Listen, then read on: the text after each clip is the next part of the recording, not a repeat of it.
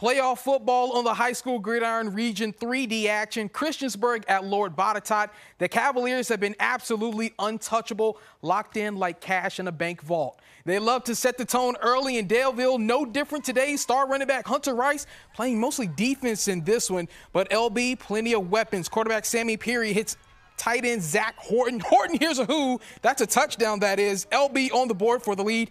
Peary on his game yet again. Check out the play action.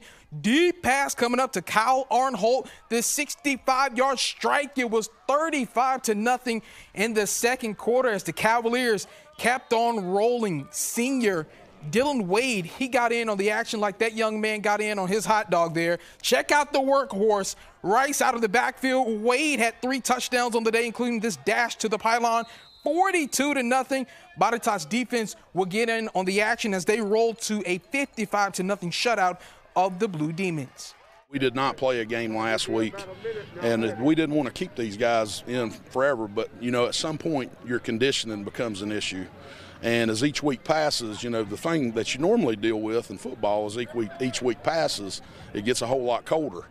I don't think that's going to be the case this year. So we kept a couple of those guys out there a little bit longer, and, you know, it is what it is. We got to keep doing that and move forward to next week. Taking a look at the region bracket, LB will now welcome in the 2-seed Abingdon. The Falcons will come in at 7 p.m. on Friday night. Of course, that's the alma mater of LB head coach Jamie Harless.